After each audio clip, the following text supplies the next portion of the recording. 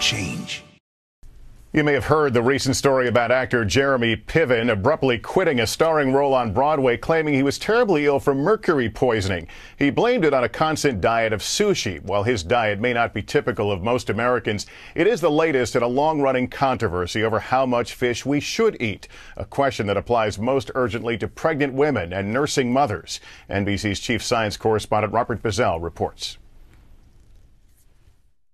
I'm waiting for you. Naomi White Randolph loves fish, especially raw sushi.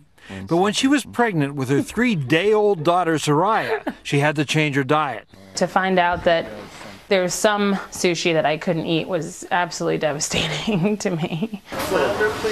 There is no question that fish is healthy, but toxic mercury, mostly from coal-fired power plants, makes its way into the ocean where it can end up in the meat of certain fish. The Environmental Protection Agency and the Food and Drug Administration advise pregnant and nursing women to eat 12 ounces, about 2 servings, of fish a week and avoid fish with high mercury content. But the message got confusing this month when proposed new guidelines from the FDA said pregnant and nursing women should eat even more fish.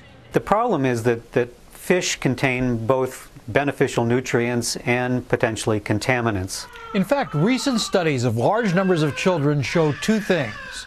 Kids whose mothers eat a lot of fish during pregnancy do better developmentally. But if the mother has too much mercury in her blood, they do worse. So the key is knowing which fish is safest. Those with high levels of mercury include swordfish, king mackerel, and tilefish. Seafood with low levels of mercury includes salmon, cod, shrimp, trout, and most small fish. What about the most popular fish, tuna? Tuna is a complicated one because not all tuna is the same. Canned albacore tuna can have some mercury, so the government advises pregnant and nursing mothers to eat only 1 serving a week. But tuna steaks, including the pieces used for sushi, can have high levels, which is why Naomi White Randolph had to eat differently to help protect little Soraya. It's going to keep you safe. Robert Bazell, NBC News, New York.